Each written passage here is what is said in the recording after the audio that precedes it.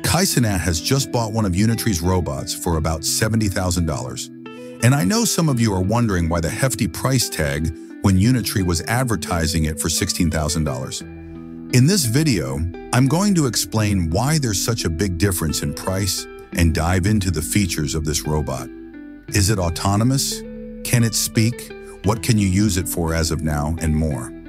By the way, I'm using 11 labs for voice generation, but don't worry, it doesn't affect the quality of the video in any way. So do me a favor and hit that sub button. First off, Unitree has several iterations of this robot, and the $16,000 version is the base model, essentially the entry-level option. But as you start adding more advanced features to it, the price goes up like crazy, as if they are using Apple math by Samtime. What Kai Cenat bought is the G1 EDU Ultimate CU5 model, which is currently the most expensive iteration of the G1 series.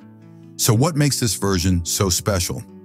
Just out of the box, the robot weighs 35 kilograms or 77 pounds, which is a little bit heavy for any person if you try carrying it around or holding it up for a long time. And you can even hear Kai Cenat saying that it is heavy in the video. But let's start with the basics. The G1 EDU Ultimate C is a humanoid robot designed for a wide range of applications, particularly in sports and other dynamic environments. It boasts an impressive 41 degrees of freedom, which gives it an incredible range of motion. For comparison, a single leg has 6 degrees of freedom, the waist has 1 with optional additional degrees, each arm has 5, and each hand has 7. The hands are particularly advanced, with 2 Inspire 5-finger hands that have stiff fingers. But you can buy a 3-fingered, dexterous design that includes force control and optional tactile sensors. This allows for precise and delicate manipulation of objects, almost like a human hand. When it comes to movement, it has industrial-grade crossed roller bearings in its joints, which provide high precision and load capacity. The joints are powered by low inertia, high-speed internal rotor permanent magnet synchronous motors, which offer better response speed and heat dissipation. The knee joint, for example, can deliver a maximum torque of 120 Newton meters, and the arm can handle a load of up to 3 kilograms. The robot's legs are about 0.6 meters long, and its arm span is around 0.45 meters, giving it a compact yet powerful build. The biggest question on everyone's mind is whether this robot is autonomous. Sadly, as of now, it's not. The G1 EDU is primarily controlled via a manual remote, but there's hope for the future. With over-the-air updates, Unitree could potentially add autonomous capabilities down the line. So, while it's not self-driving just yet, there's a possibility it could be in the future. Tesla fans knows this too well. Another interesting feature is the robot's ability to speak, or rather, its potential to speak. The G1 EDU comes equipped with a 4-microphone array and a 5-watt speaker, but out of the box, it doesn't actually talk.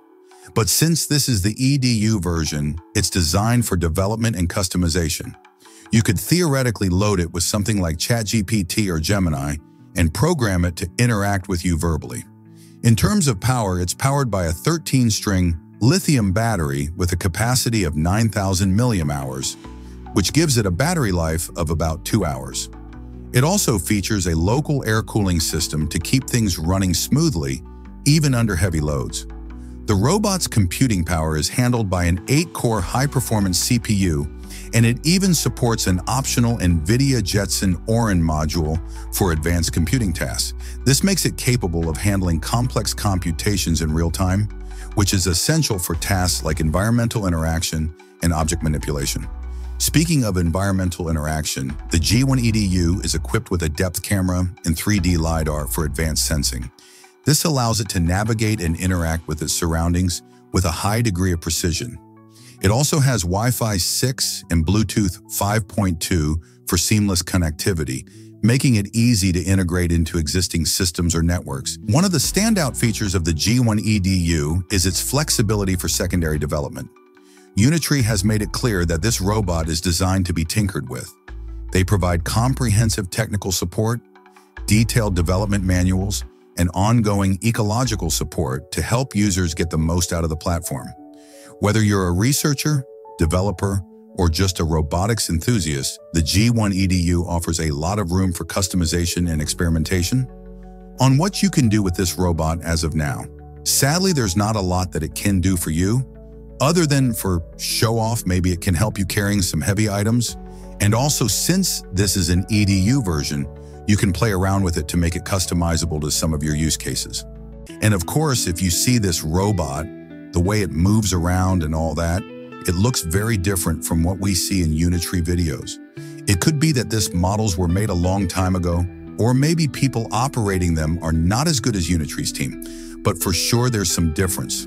Lately, Unitree has advanced this robot and given it some new abilities like whole body movement, running, and it can even play football as of now. Let me leave you with a clip of another iteration of this robot called the Unitree G1 Comp, which is meant for football.